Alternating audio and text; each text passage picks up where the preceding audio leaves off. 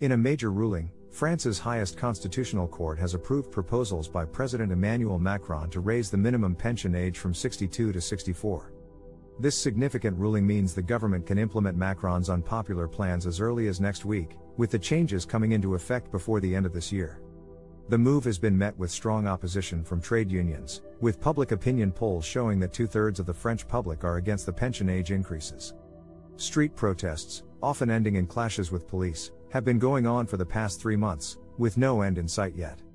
Despite upholding Macron's pension changes, the council ruled against some of the government's other measures, which were designed to encourage employment among older workers, but were deemed to be out of place in the Social Security budget bill.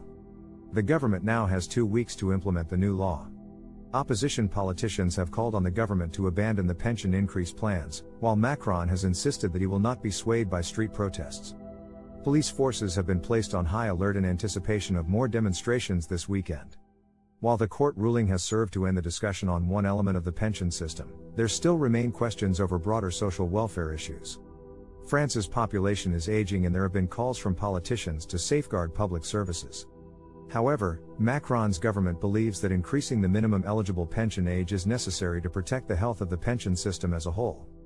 Meanwhile, some lawyers have criticized the government for its heavy-handed approach to policing the protests, while Laurent Berger of the CFDT union has argued that the bill should be discussed more thoroughly by the French parliament.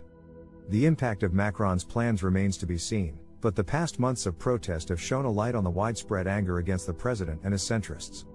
It is uncertain how Macron will address the crisis of confidence in politics and win back the support of the French public.